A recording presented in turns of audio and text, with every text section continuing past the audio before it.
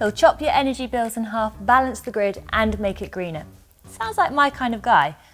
Or rather, my kind of 300 kilowatt hour intelligent battery. This is Max, the latest offering from Allye, and it is the perfect energy storage solution for businesses, from factories to building sites to pubs and shops. And this is the Everything Electric Show. If you want to see, touch and feel everything electric in real life, join us at one of our fully charged live shows around the world. Next up, we're coming to Canada, so get your tickets today.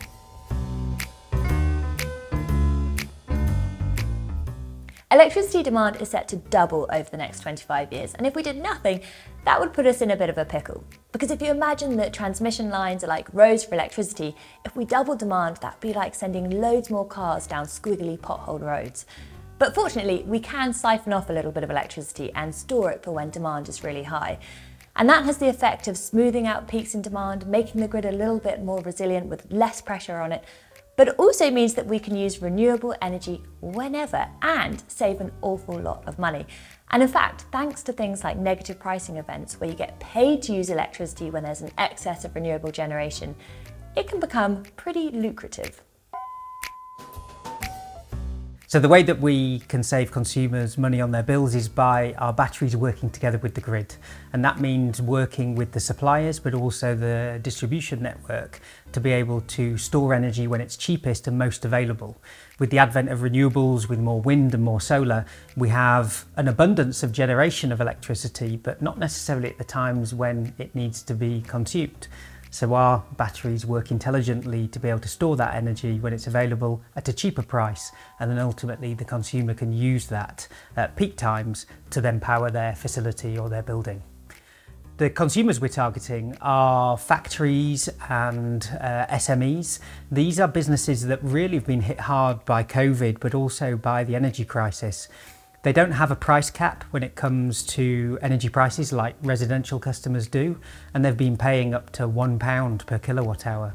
So we have to use technology in a way that can help them not only lower their bills, but also play a role in the energy transition so that they can have greater resiliency, they can help the grid, and that our batteries can work together to help optimise and make their business more successful.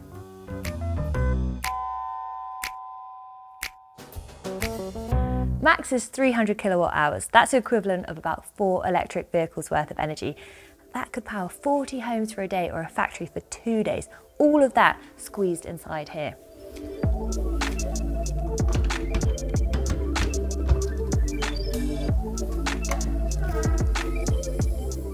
And so you can see that 300 kilowatt hours is made of 4 electric vehicles. And actually these ones here are scrapped Tesla Model 3 long-range batteries, which have been repurposed inside this battery storage unit. And what's so cool about this as well is that it means that Allye can be completely agnostic to different chemistry types, to different battery pack types, and make sure that these batteries are used for as long as possible. We actually define our battery packs as new to life. And we procure our battery packs from multiple different places. We are actually working with 4 of the largest EV recyclers in the UK. And these cars are typically taken from cars that are either written off through a very minor repair. But I guess there's still the question of, how do you know that they're absolutely safe? Sure, so we've developed a really robust and in-house process that we're working with the recyclers. So it starts with an on-site test where we physically have developed a testing equipment where we bring up the site, plug it into the pack, we check voltages, any error codes, the state of health of the battery. We're also looking for any damage, mechanical damage, and we're also assessing the health, or assessing the history of the vehicles. We then bring it to site and we have a full on-site testing procedure where we take it into our high voltage battery testing container. We charge it all the way up to 100% state of charge, and then discharge it all the way down to 0% state of charge. And we're monitoring a bunch of data parameters such as temperature and voltage, and only then are we satisfied that it's safe enough and robust enough to go into our Max. But are they being used as intensely as they would if they were inside an electric vehicle? Yeah, so what we're finding actually is that our systems are charging and discharging the battery packs at a much lower rate than they originally were designed for. So we actually have the capability, along with our data models, to really extend the life of the battery pack far beyond than the typical sort of 10 to 15 years that a car would have on the road. So a couple of other bits and bobs about the Max here. Now, first of all, it is so colourful, and how refreshing is that? Because we're so used to seeing very boring black or white boxes, and this injection of colour is very much welcomed. It's 3.5 tonnes, and that was a very deliberate choice because it means that it's fairly transportable and fairly towable, so you could take it to those really remote locations. Imagine building sites or powering something like Glastonbury.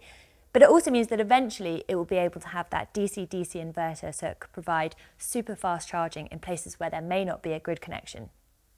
So obviously, as well as storing energy and being able to use it at peak demands, it can also provide backup power. And that's incredibly useful. Imagine you live in an area where there are a lot of blackouts or brownouts and super hot or super cold weather.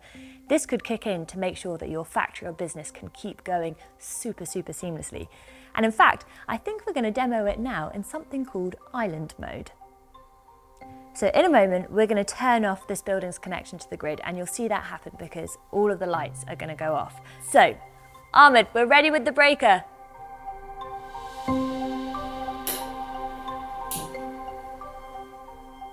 The grid connection is now off, and we're going to switch the power so that it can run on max instead.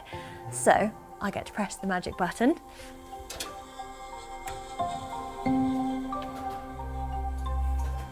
It's waking up, it's making a couple of noises. It's worth noting that this is a prototype, and in the real version there would be an instantaneous switch between the grid and max. But in the meantime, please do like and subscribe to the Everything Electric show. And there we go! Now the building is running completely from max. Here we've got Lorenzo. You can tell us what is actually going on and how much power we're drawing from max. What can we see here? Yes, so on the screen you can see everything to do with the battery, every parameter, the state of charge, and how much power we're drawing from our unit. Oh, so how much are we currently drawing at the moment? 3.5 kilowatts. 3.5 kilowatts. Wow, building. Wow. Okay, so yes, I understand that that's very much a hardware, this is very much batteries, but it is more complicated than that, and all of these batteries are connected to the cloud. Why is that significant? So we monitor up to 250 parameters from all the batteries. That gives us ability to monitor the safety and feed it into our optimization algorithms to make sure that we're controlling the asset in the most optimal way. Repurposed batteries, saving money, greener and more balanced grid, all incredibly exciting stuff.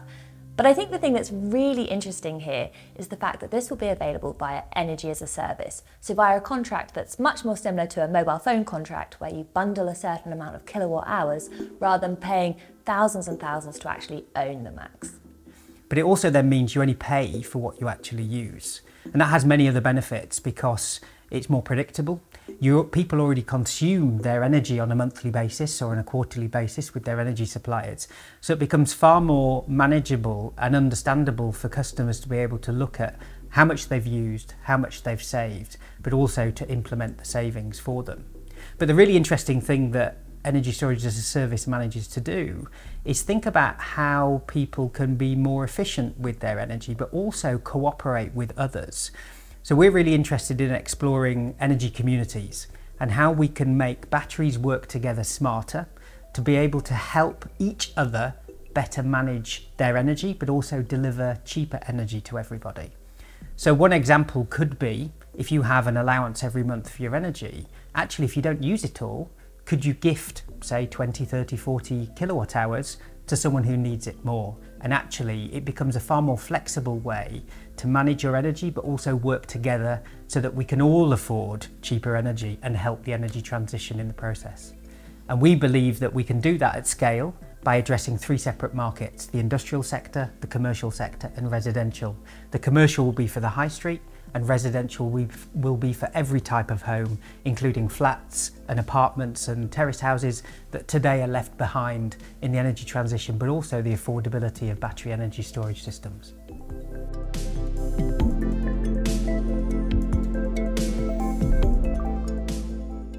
Please support our Stop Burning Stuff Patreon and help us tackle misinformation about electric vehicles and clean energy.